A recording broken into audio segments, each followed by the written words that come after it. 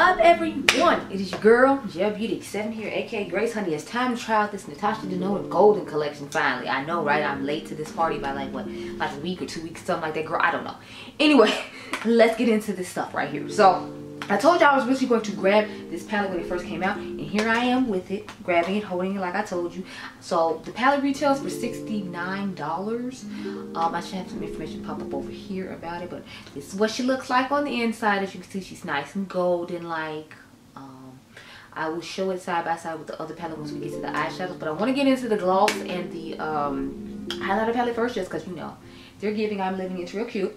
But yeah, so the highlighter palette is the thing I was most excited about, because it's like all highlighters that actually work for my skin tone in this golden situation. I mean, the pearl one I feel like still would look decent on someone my skin tone, but the majority of the highlighters in here just to me look like they work best for my skin tone. Now my only thing is, this is supposed to be similar to the bronze palette she came out with a while ago, and she just relaunched it under a new formula or something, because I have a palette that's really similar to this, and I'm going to show you all in a second, but I want to put on the gloss first, and then we can dive into this and the eyeshadow palette and all of what I think is similar to everything else. So let me zoom in real quick and keep like the gloss situation.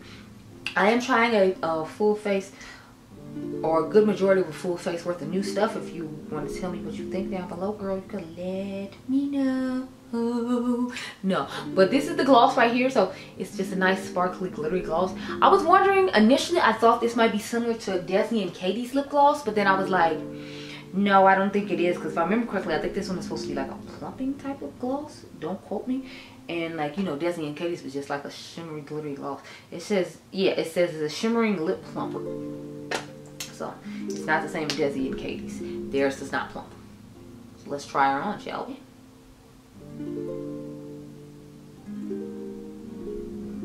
And FYI, the only reason I got this gloss is because I've never tried a gloss from Natasha Denona. Otherwise, like, it wouldn't have made a difference to me, but I was like, because I haven't tried one, we need you.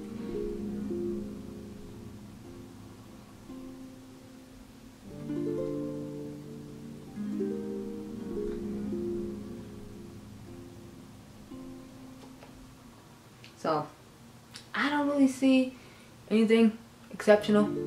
We'll have to check and see about, you know, the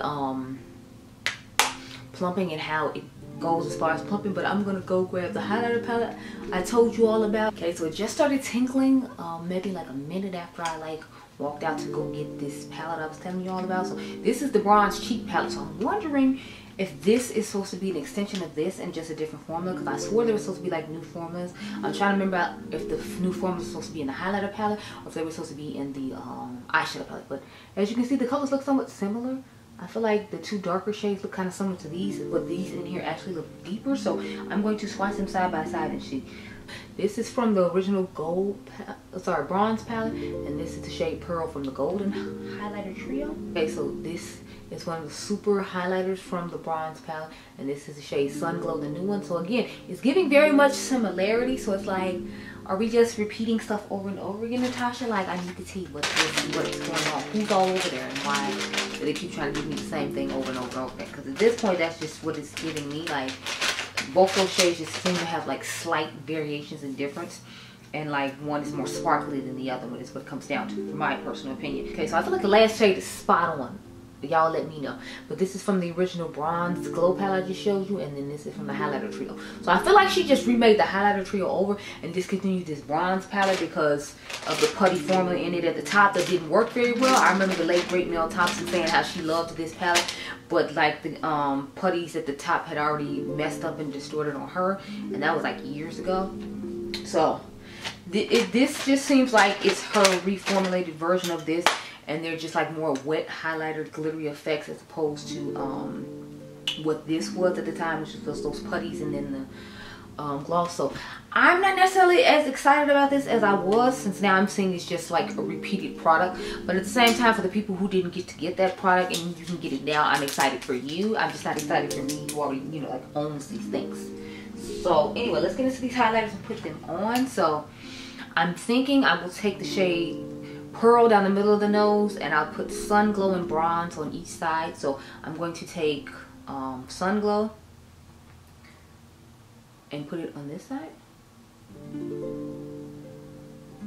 Sorry, I'm supposed to zoom in. So yeah, I'm putting Sun Glow on this side.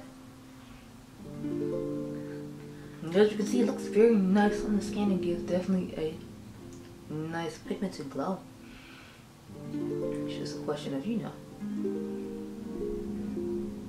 already having these like similar tones. So that's what we're working with when it comes to sun glow. I should take the shade Pearl now and go down the middle of the face. Then I'll use my switch from Sigma and take the shade Bronze and put it on the other side. So it's giving a more icy, like pearlescent like effect. Kind of like that Fenty How Many Carats highlighter shade. That's very much like the vibe it gives me. Just put it on, which I'm not necessarily mad at. I feel like it's time and place for it. Or if you're just a certain skin tone, you can use it at all times. But I feel like for me, it's gonna have to be a certain like time and place. Like I'm doing a smoky eye and I want like an icy highlighter, then that's when I would use this personally.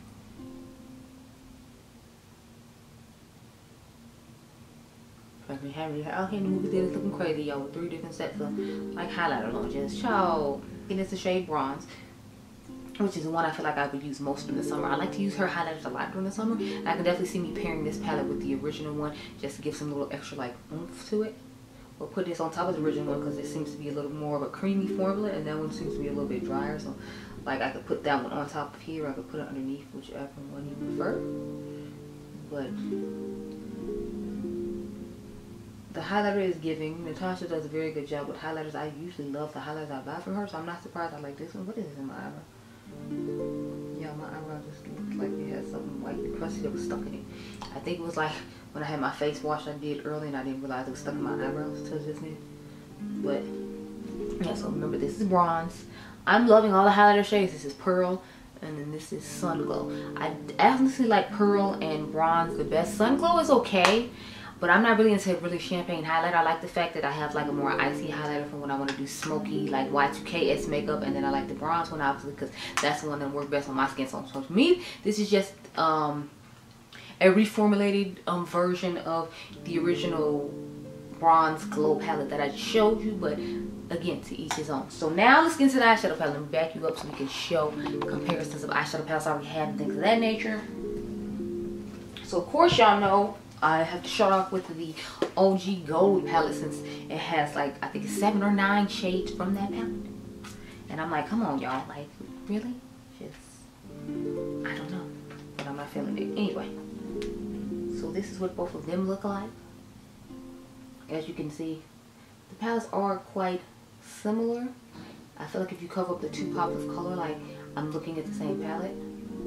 But, you know, to each his own. I'm excited for all of you, like I said before, who did not get a chance to get your hands on this palette or just didn't want to spend the $100 and whatever it costs to get this palette, because I'm pretty sure this was $129. So I don't blame you, sis. I felt some type of way my damn self, but you know, here we are. And then we have the Ambiance palette here. Sorry about the people. You can use code Gelbeauty87 on Natasha Denona's website if you want to get into this stuff, and you can use code Gelbeauty at Sigma if you were interested in the Ambiance palette as opposed to getting Natasha's palette, because $69 I understand is a lot in this economy, but if you can get a similar color story from a different brand, I feel like this one gives a little bit more orangish warm tone now that I see it, and this gives more neutral traditional like gold tones. But again, if you like more warm tones and you wanted a golden palette, you might be interested in the Ambiance palette. So I'm just showing them just for reference in that sense. But this is what they both look like side by side. Again, I'm sorry about the line man. Hopefully he is gone by the time I come back with an eye look, because honey, it is not giving I'm not living, and I don't appreciate him being out here making all this loud noises. It's extremely rude. Anyway, I'm gonna go off camera, get my life in order, and then I will come back and have an eye look for you. I'm gonna do a separate video where I compare the gold palette to the golden palette, just to see if the colors are gonna be the same and the formulas are gonna be the same. But yeah, I'll be right back. Okay, girl? Okay. Okay, y'all, so this is what we're working with as far as the eye goes. So I didn't take a whole lot of shades. I did want to use the reflective ones that they came out with. So I did use Fuzzy on the lid alongside Varus.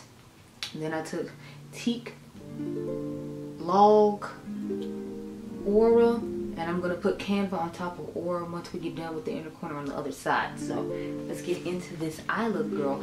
I'm going to take the Lock It Down eyeshadow primer from e.l.f. and try it out today. I wanted to use it when I knew I was using a more neutral shadow. That's why I didn't use it in the video that you all saw for the soft glam foundation, just because, you know, first of all, I wasn't putting eyeshadow on in that video, and then second of all, you know, I just knew this palette was coming, so I was like, I can use it with this and then give you an idea of how that works in addition to this other stuff. So I'm sorry about the people mowing the lawn. It's like close to 10 o'clock in the morning, girl. So, you know, people out here mowing lawns, handling business, doing stuff. I'm just out here trying to film, get stuff done, because I know I gotta go do certain things by certain times, because I got some other business I gotta handle today. I got like a Zoom meeting I gotta be at 8 o'clock tonight to handle some business, so I'm like, I gotta hold off. But let's get into the shade Teak. And this is a Sigma E40 Max. So this is like the Max one with the bigger bristles and what have you. So maybe we'll start with this. The plumping has stopped on the gloss now. I don't know if y'all saw a difference in the lips. I didn't necessarily feel like I saw a huge difference. I'm interested to know what they like use as far as to make the lips plumper.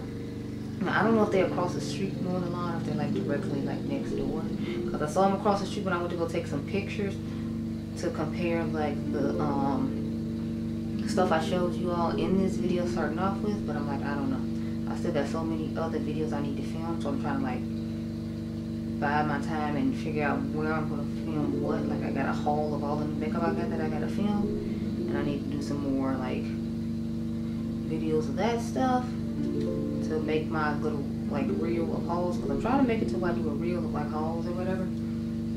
So I'm like, we'll see about that. So I kind of, if you can't tell, I was kind of dragging it into the crease as well, because I don't feel like there's really a crease shade for me to use as far as to transition over. So that's why I just started off with this shade. Then I'm like, we're gonna go into the log shade, put that on the outer V, and then drag it into the crease as well to give like a little smoky dimension to it, because I'm trying to go for like a bronze night, like smoky eye type vibe. So I'm gonna take the shade log now and start on the outer V, do my cute little, you know, like V shape or cat eye winged shape, and then we'll go and start dragging up in the crease. But I want to make sure the outer V and all that stuff is set first.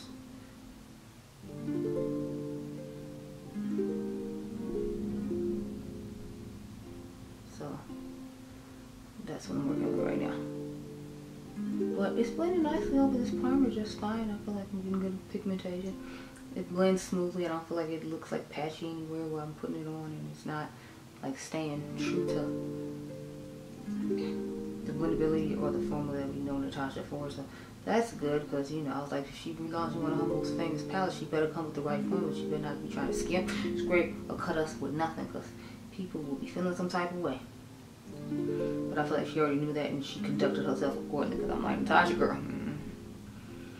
I'm trying to decide how many more eye looks I want to do today. I kind of want to get the Crows palette now from, who do you call them? We're going to take the shade Bars now from Wicked Widow Beauty, just because when I tried their products, I really enjoy the palette I tried for the most part. So I'm kind of like, maybe I should get it, but at the same time, I'm like, I don't really care about the Crows. It would just be more for the color story, and I've already shown you all of the color stories. So I feel like I look like kind of like a hypocrite, being like, oh, I'm gonna go back and buy this now, even though I don't really need it. And I told you, you don't need it, and we don't need it. Now I'm gonna take the shade Fuzzy. I just put that on top of this one to give it a little bit more brightness to it, so you know, deep bronze, because I'm like, I wanted mainly the outer V to be like the deep bronze, like smoke type vibe, or deep smoky bronziness, and then come back and have like the brightness come from, or the lid and a little bit of the inner corner. That's mainly why I wanted the brightness to be. So I was like, okay with there being some smokiness on the lid, but not like too much to the point where, you know, it's doing a little too much. So I'm hoping I found that nice balance. I feel like I did. You can comment down below and tell me if you feel like I did or not. But yes, I'm definitely feeling this look. It looks nice for what it's supposed to be. Like, I don't mind wearing neutrals as long as like I get to be like really smoky and vampy. When it's not really smoky and vampy and it has to be like an everyday neutral, that's when I'm kind of just like, yeah, you know, I don't want it, sis. Keep it for yourself. I don't want it. Now we're gonna take the shade Oval. I believe that's how you say it. I'm gonna pop that in the inner corner, and then we're gonna take the shade Canva or Kava put it on top just because it'll be more, you know, shimmery and vibrant, if you will. So let me do that.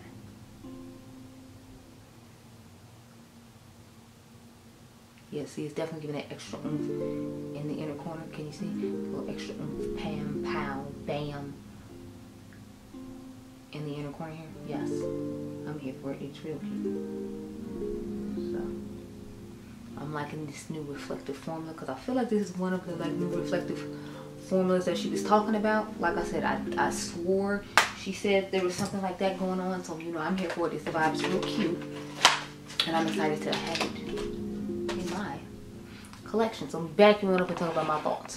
So I feel like this is just a whole really repetitive collection. I hate to sound mean. Oh, here's the swatches of what I put on. So that's the one we have in the inner corner. That's the one we have on top. The one in the inner corner. Wait, no, sorry. This is the one we have on top of the one in the inner corner. This is the one we have on top of the one that's on the lid. But anyway, to me, this is just a really repetitive collection. I hate to say it. Like, if you have the gold palette, you don't need this palette. If you have the bronze glow highlighter palette, you don't need the new highlighter palette.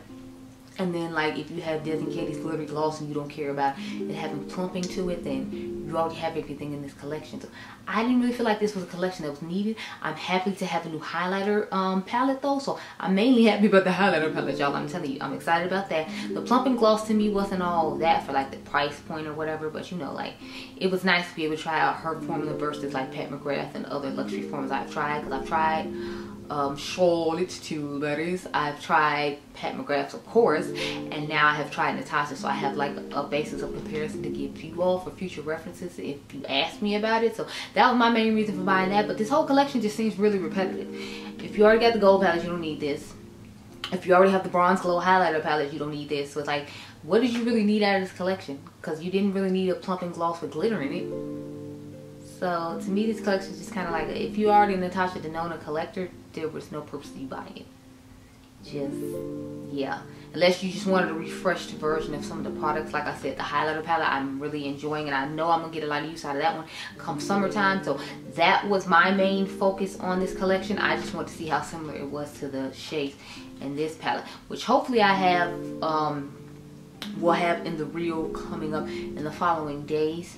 So stay tuned for that as far as swatches and comparisons. I already did the swatch and comparison of the highlighters for you all and showed them to you on camera, but I'm gonna have a reel of those. I'm gonna have a reel of swatching the eyeshadow palettes and comparing them hopefully as well soon. But yeah, like, if you got the initial launches of these things the first time, you don't need this palette or this, either one of these palettes.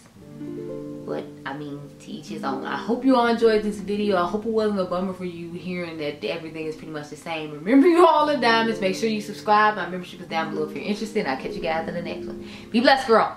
Bye.